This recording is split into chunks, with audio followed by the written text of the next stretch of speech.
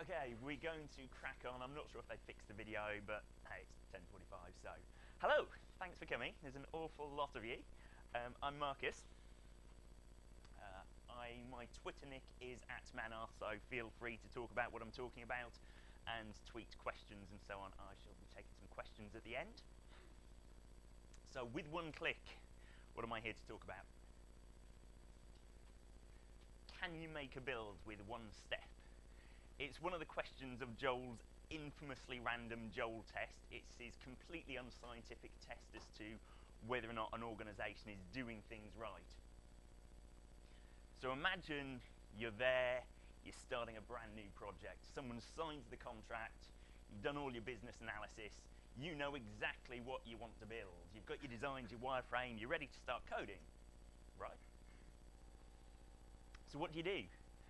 You might have an existing laptop, you might have MAMP installed, but just pretend you've got a brand new computer. You're going to need to set up some sort of dev environment. So you might install a Linux VM, WAMP, MAMP, exam, any of these random things. You can get yourself an M2 repository. You are using source control, right? You can download Drupal to the new checkout that you've got, and then you'll probably want to start coding.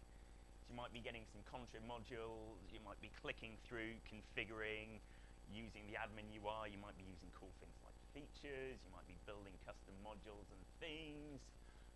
Stop! Have you thought about how you're going to actually get it to live in the first place?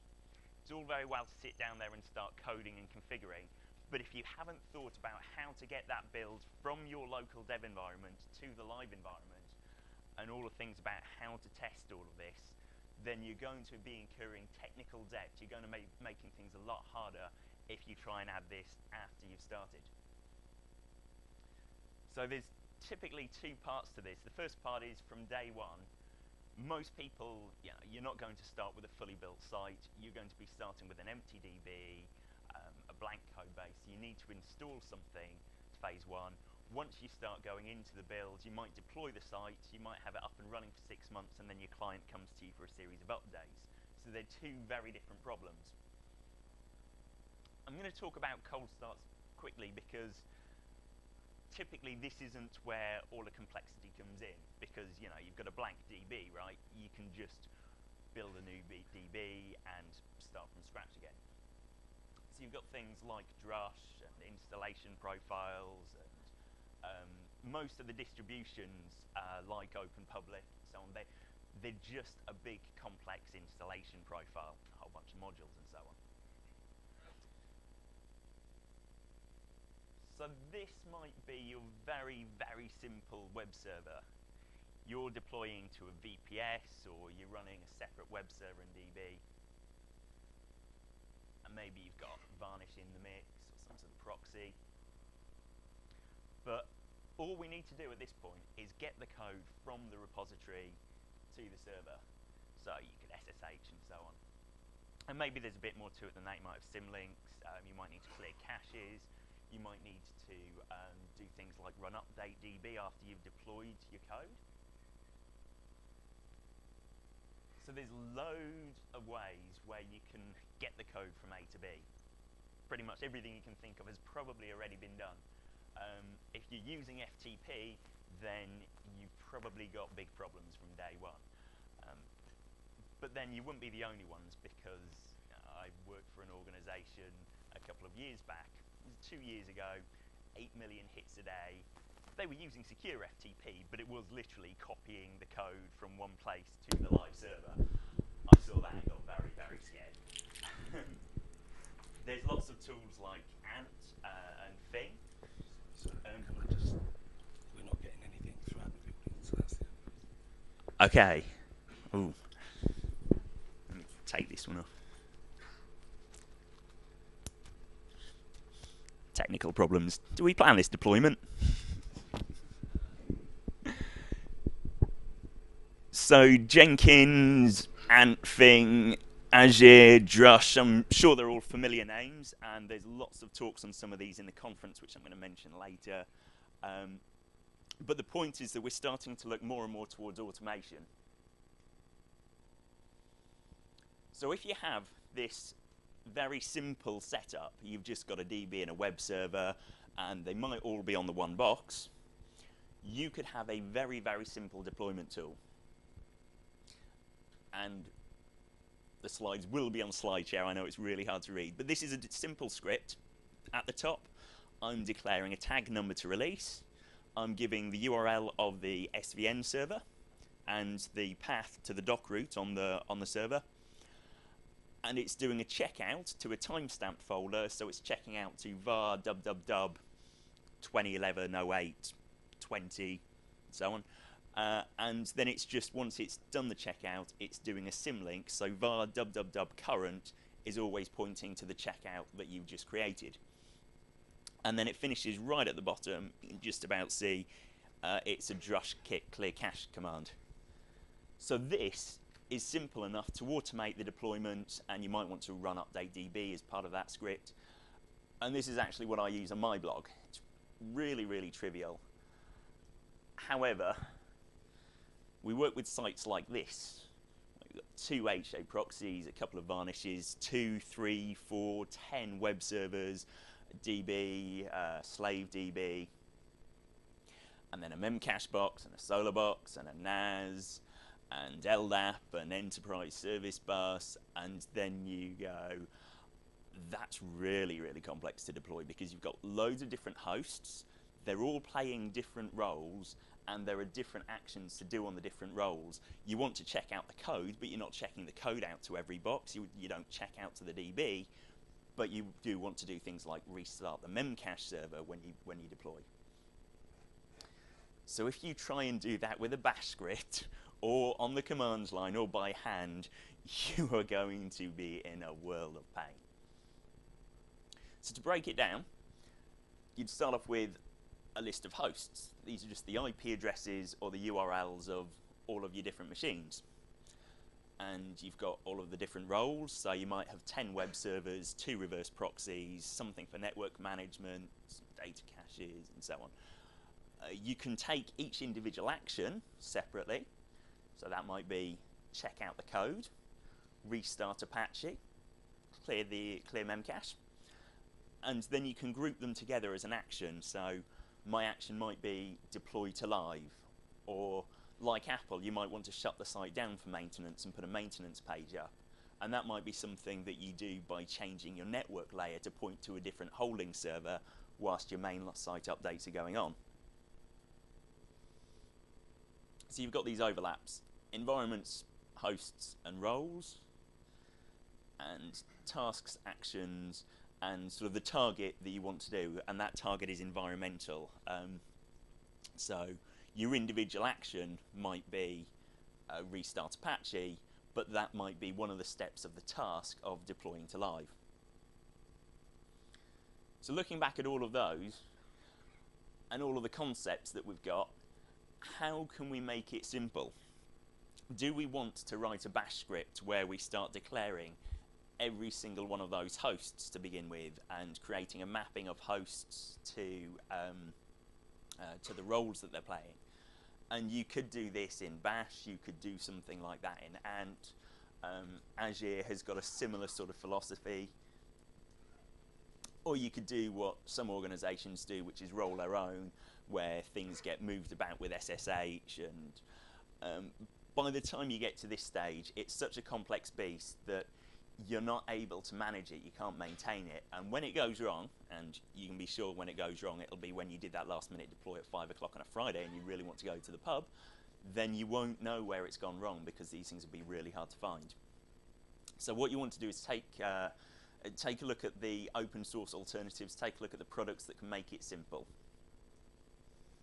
So I want to talk a bit about Webistrano, because all of those concepts like hosts and roles and actions, Webistrano has these built in from the start. Webistrano is a Ruby on Rails app. It's all right, it's perfectly safe. Capistrano is a commands line equivalent, so if you like command line, you can do everything with Capistrano. Webistrano gives you a really nice front end, and with this, you can give this to your project manager and give him the ability to deploy a new checkout, a new tag to the demo site. And you can give your ops team one-click deployment to the live environment. So it's, you know, it makes it easy and it means less work for you guys. So it's good to be lazy. So some of the things here, you've got a list of projects. These are the stages, or the environments within your project. So you've got production, testing, demo, development. Gives you things like a history of the deployment. There's the list of hosts that we talked about. There's one custom recipe. So I've got Webistrano running here, and if I'm lucky, put that down.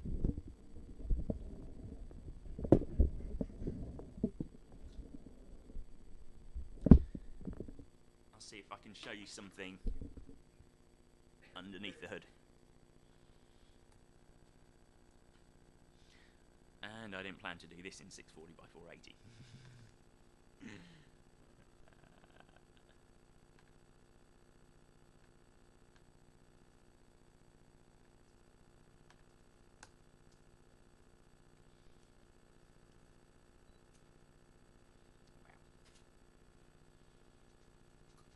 You see that okay? Okay. So Webistrano is a Rails app. By default, it runs on port 3000. You can add in all of the things like access control and so on. In here is where you'd manage things like projects. So this would be the equivalent to, you know, you've got client A that you're building your Rail network site, and client B that you're building your their brochureware site, and you would treat each of these as a different project. You can add hosts. So you go into here, you just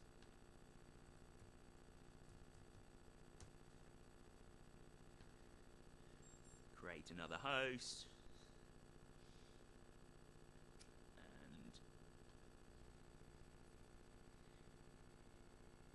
You go into here, you can configure all of the code that's appropriate to this project. So your script to restart Apache is probably the same on every one. Your path here would typically be you'd want to deploy to var dub.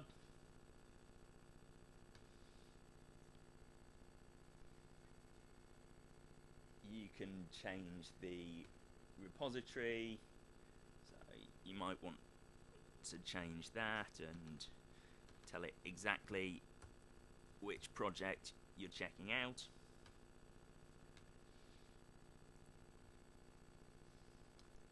And so this is sort of the very basics, and the package it comes with will do a straightforward deployment. It will check out the code to var dub.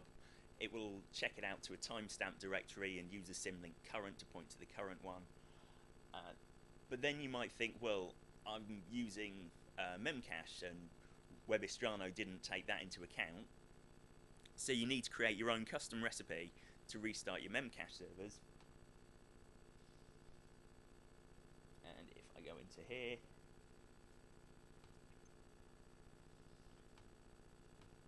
this is where you get to learn Ruby, if PHP wasn't enough. I'll just make that a little bit bigger. This just puts it into a namespace so you can do different tasks. This is a really simple example, but it can do things like take input, output. You could restart different memcache servers, and so on.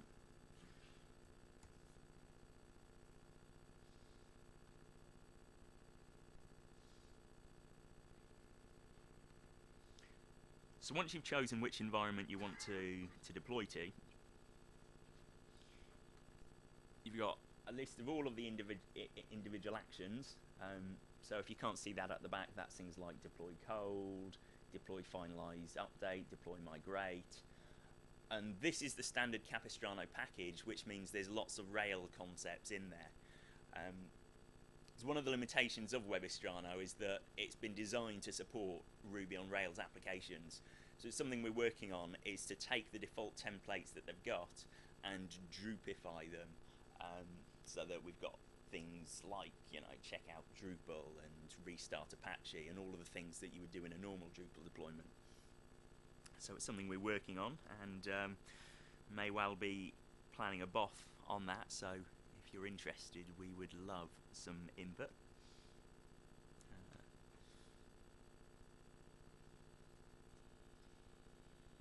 And if you look through here, you can see each of the actions, and this is a description of what it does. So it does make it, like I say, it's a really nice GUI just to make everything simple. So you can click deploy, start deployment. That gives you Ajax. It tells you if the build passed or failed, and it gives you a log of every deployment that's been attempted. So if I go back here, I can see in the deployment history, I can see the build failed because it's not going to find svn2.example.com, so it's going to struggle to do a checkout with that.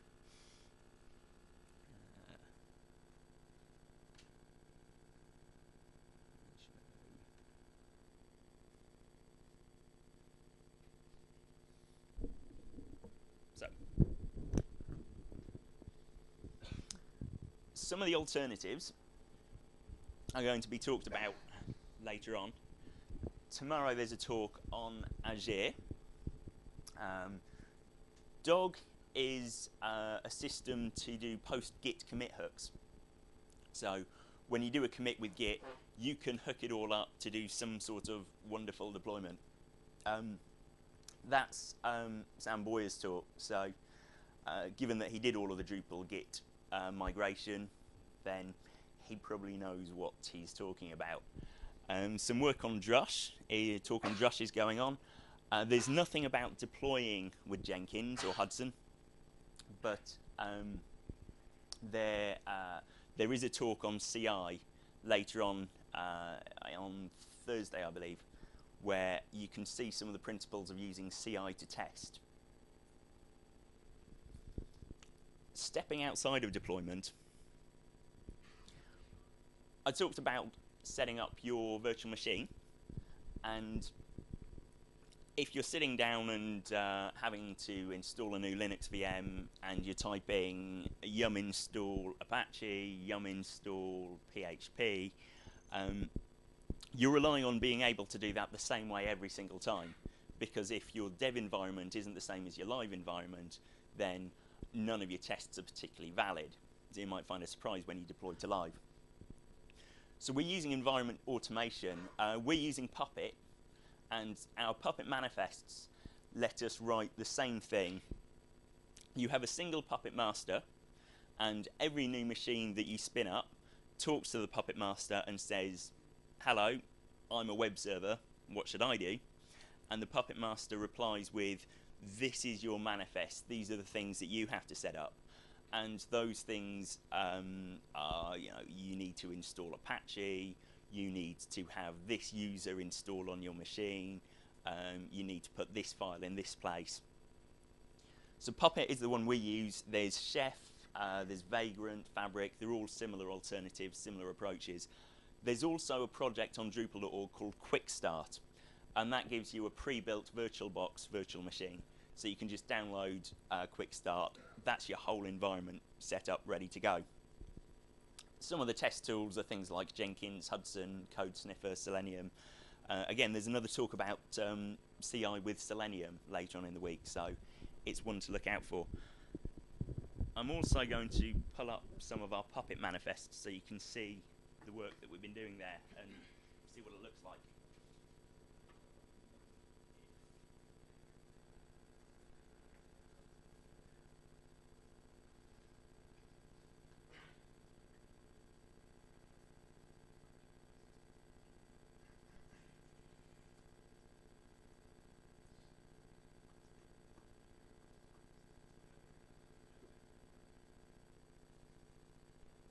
My virtual machine is responding.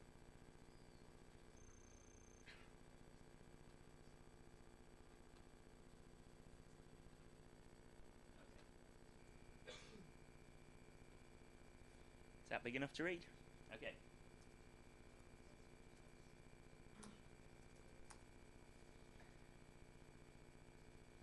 Can you read that at the back, or do I need to make it bigger? Bigger, okay. Let's see.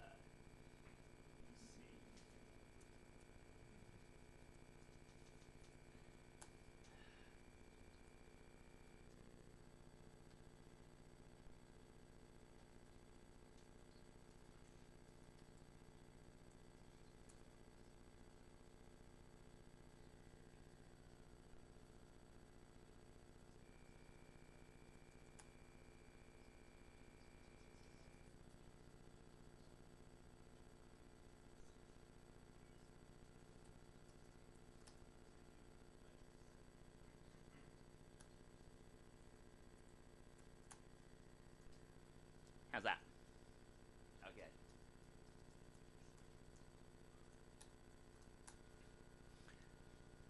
So Puppet breaks it down into sections, so you can have the different environments. There's manifests, there's modules, and modules is very much the same as a Drupal module in concept. It's a standard package that you can choose to use on all sorts of different machines. So there is an Apache module for Puppet, and that's instructions on how to install and configure Apache. So you'll want to use that on your web servers, but you wouldn't want to use that on your proxy.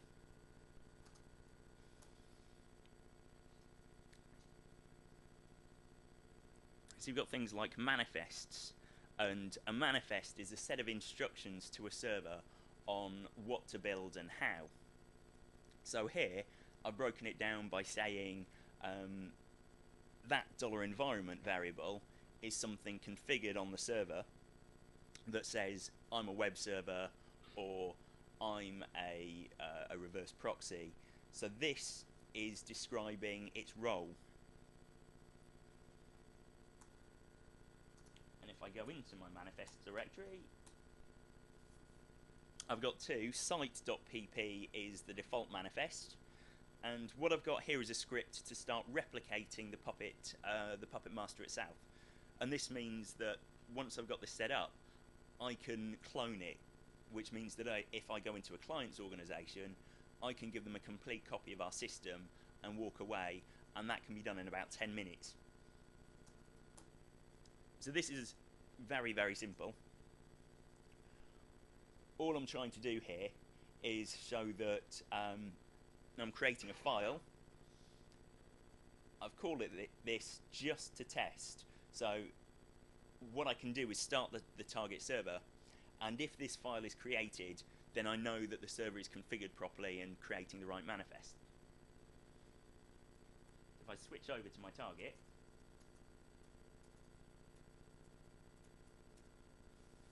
I can see that it already has this file. What I'm going to do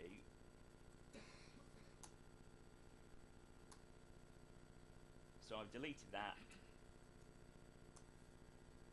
and I can see the file doesn't exist anymore.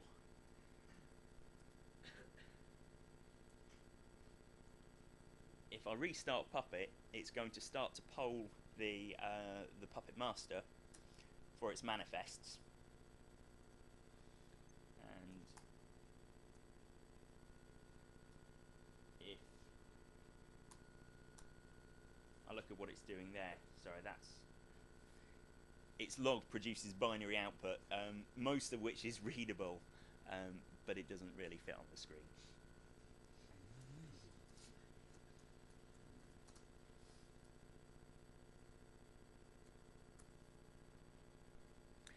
So you can see it's already created this file.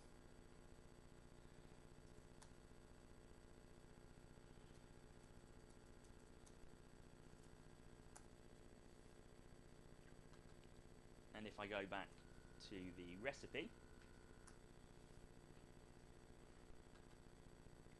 that was what I told it to put in the file, and it's there. So it's a way of fully automating the deployment and setup of new environments, which means that your environments are always going to be identical, and it means your ops guys who have sat down there for an hour for every new developer typing yum install Apache are going to go, thank God for that, and they'll be able to do the work that's important and difficult, like performance issues and dealing with NASs that have gone down, rather than the mundane stuff that we can just automate away.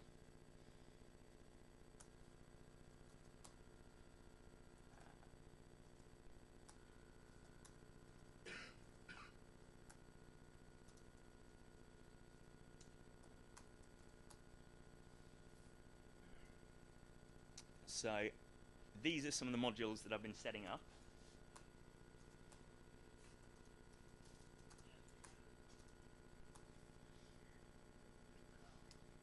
And this is a module manifest, so that all of the machines in our environment are always going to be using our custom repository.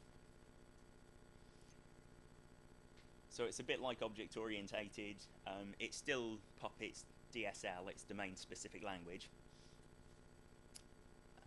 And I'm saying that I want a file, I want to put it in etc yum repos.d capgemini.repo, and the content is just a standard repository file, so that when future Puppet scripts tell it to install something, it knows that it doesn't have to look at the standard Red Hat repository, it's looking at our private Capgemini repository. And that's important because we've got tools like Drush which don't have a package on Red Hat. So we've packaged them into an RPM ourselves, and this lets us automate everything, because the first step is to say use our private repository for all of your future code.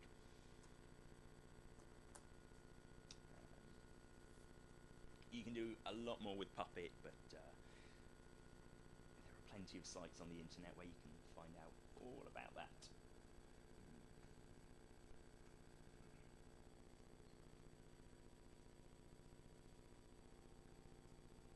So a few other things I've come across. I've talked about the Joel test, and the Joel test is a series of, I think, 12 questions which says things like, are you using source control? If you're not, then you've got quite deep problems. And Lorna Jane speaks at a lot of PHP conferences and did a talk about how the Joel test applies to PHP, so that's quite a good reference. And my colleague Martin is doing a talk on CI, and that's going to talk about Jenkins and Hudson and how to integrate testing with all of these deployment tools that we're talking about. So I work for Capgemini, and they're kind enough to give me time and effort to spend on building all of this stuff and talking about it and running BOFs on it. So thanks to them and to all of you guys for coming along. And do we have any questions? So if you tried to tweet a question, it won't have come through. Does anyone have anything they would like to ask? Yes.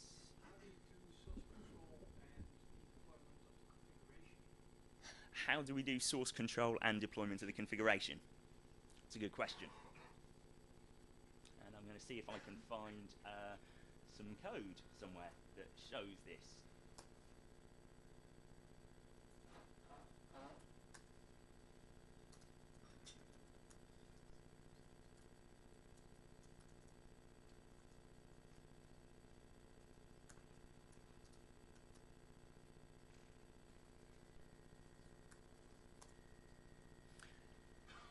Okay, so this is fairly typical of my standard. Let me make that bigger. There we go.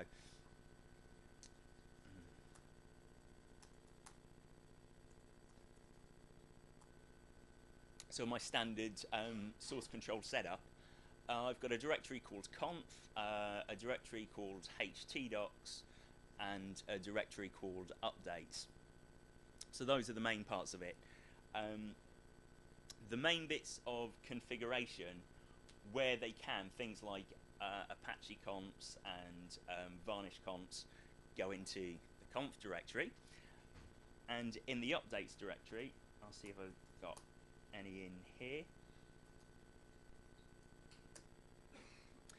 So that was a test patch. But part of the deployment cycle, when I talked about the post go live tasks that you can set set web is trying to run. So I showed a recipe to restart memcache. We also have an update script, and that update script reads the DB to look for something saying last release, and that gives me a patch level. In this directory of updates, there's a set of timestamps, so you can see that was 5th of July at 11:05. If they end in SQL, then it's a series of pure SQL commands that are run directly on the web server, so on one of the web servers to apply to the DB server. And this means that if you're developing the site and you know that you've got duplicate entries in the nodes table, you could do something like delete from nodes where status equals 0 to delete all of the unpublished ones. Now, I'm not saying that you want to use SQL commands for everything, because if you do that, you'll be missing out on all of the Drupal APIs. All of your hooks won't fire. So SQL's very much an edge case of something's gone horribly wrong. And to give you an example, and I think the examiner have faced the same problem. Curve comes across it in all of the migrations that they handle. You just don't have the performance to do everything through the hook system. If you need to migrate 10 million nodes, then you can't trigger everything through no loads and no saves. It just takes too long. So you have to do some things at the SQL level. But I don't have an example. Well, I can show you the sorts of thing that we would see if I were to do, for example, a drush update.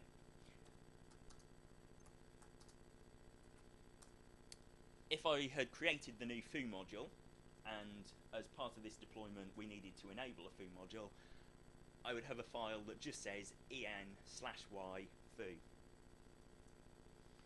And because it's called .drush, the build script finds that file, runs it through drush with substitution for the doc root and the site variables and so on. So you can fully automate all of the steps that you want to do. You've also got update.php, which will run through all of the hook update ends. So if you have DB schema changes, you would normally write those in your .module file. The difficulty comes because typically you want a module to be self-contained and referencing just itself. But when you start building modules for sites, then you end up with sort of a generic module or things that are touching everything. So if you had used, I don't know, the node profile module to give yourself user profiles, and then you had changed the makeup of that profile, you wouldn't want to write your hook update n in node profile because it's a contrib module and you don't hack contrib modules, right? So you could write your hook update n in a generic module, and as part of update.php it would just run through all of those steps that you've done. So there's lots of ways to skin this cat, and part of the tools we use is just putting all of the ways out there and leaving it to the developers to decide which one is most appropriate for what they're trying to do. That was quite a long answer. Did that answer your question? Thank you. Yes? Just on that, can you explain why then you don't use features? The question was, why don't we use features? The answer is we do. We use features in different places. It's one of the arsenal. It's quite hard to put a finger on when I do use features and when I don't. I know some of my colleagues on other projects have had issues with features and changing the schema of CCK, as it was a Drupal 6 site, and ended up writing a lot of hook update n code to get around that. But I would see that as a bug in features that we need to spend time on addressing. So there, I'm sure, will be bugs in features that will make it harder for us, and we just need to work out what the cause is and fix that. Okay. Yes? Do you have a particular strategy you use for environment-specific settings? Do we have a strategy for environment-specific settings? The short answer is no. I've got a load of different tools and approaches I've used. So one example is in settings.php, I usually have a line at the bottom that says if file exists settings.local.php require once settings.local.php. But as to a broad strategy of how to separate them out, no, I think it's something we need to work on. I think Greg Dunlap, who's heading up the configuration management initiative, has got some really interesting ideas, so I'm hoping to get together, and I'm sure there'll be a BOF on that, so I'm interested to find out what other people do. Ooh, there's some from Twitter. Yeah, how do you handle Puppet with race conditions? For us it behaves differently on different dev machines. How do we handle Puppet with race conditions? It behaves differently on different dev machines. That's an interesting one. I've never had Puppet have race conditions. One of the things on Puppets is that the manifests that you apply, if you don't provide any rules, are run in an arbitrary order. You can't, if you don't specify, then you don't know that the checkout might happen before the cache clear, which you wouldn't necessarily want. Part of the Puppet manifest language allows you to specify dependencies, and they're changed. So if A depends on B and B depends on C, C will run first. Whoever asked that question, if you want to come and catch up with me later, I've got an example somewhere which I can show you how that works. Any more? Any other? Yes.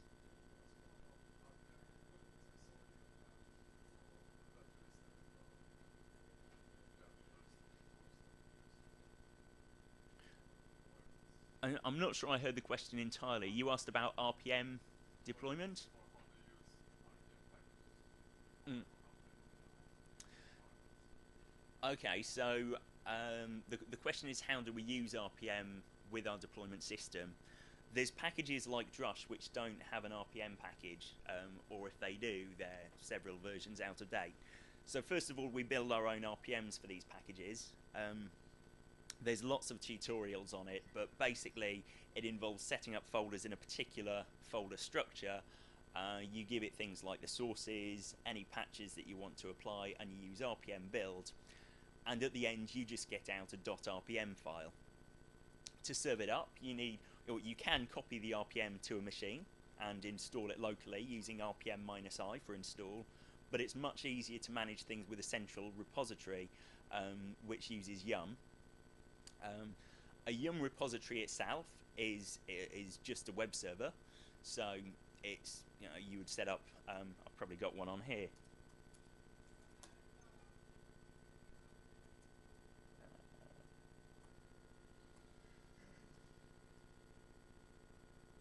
Yum.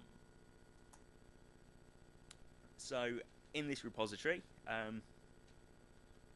I've got one single RPM. I've got some repo data. So you create the directory, you set them an Apache vhost to serve it, and you use a package called create repo, which creates all this metadata here.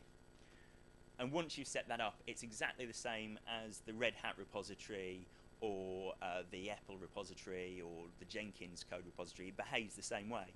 So once you tell your machine how to find it, when you do yum install drush, it will search your repositories as well as all of the others. And if I look in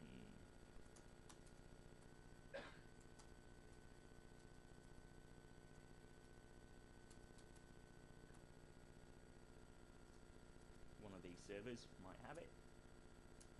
There we go. And you put this file in yum.repos.d, you tell it the description of your repository, the URL to find it, and things like the encryption key. So once you've got all of that, it behaves just like any other. Yes? When you're using Puppet to install applications that have an interactive set of questions when they install, Mm-hmm. how do you deal with that? Do you pre-seed it with the answers, or do you use configuration file templates to stick in your So the question was, when we use Puppet to install software that has an interactive install system, how do we manage that?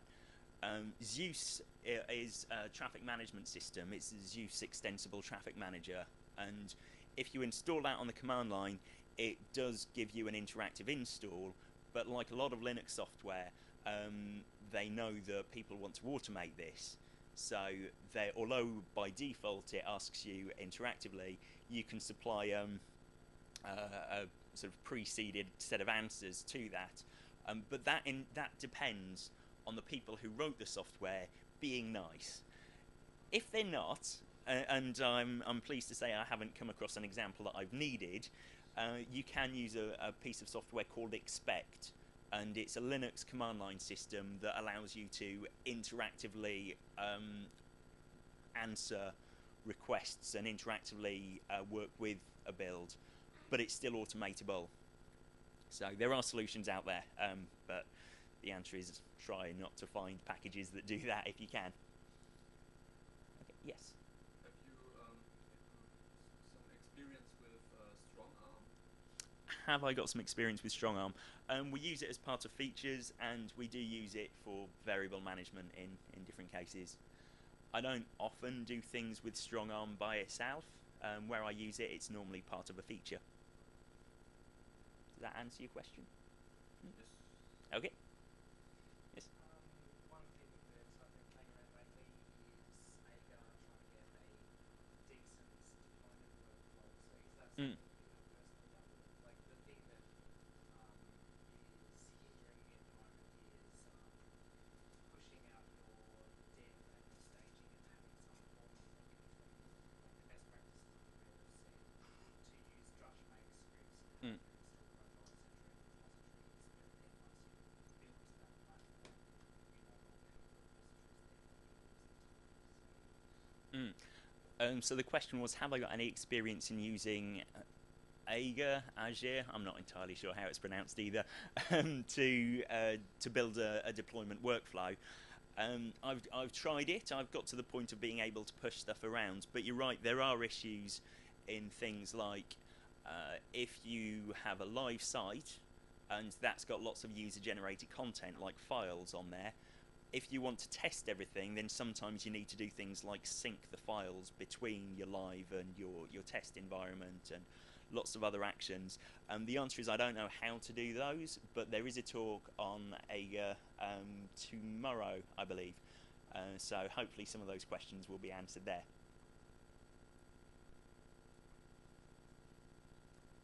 Anything else? No. In that case,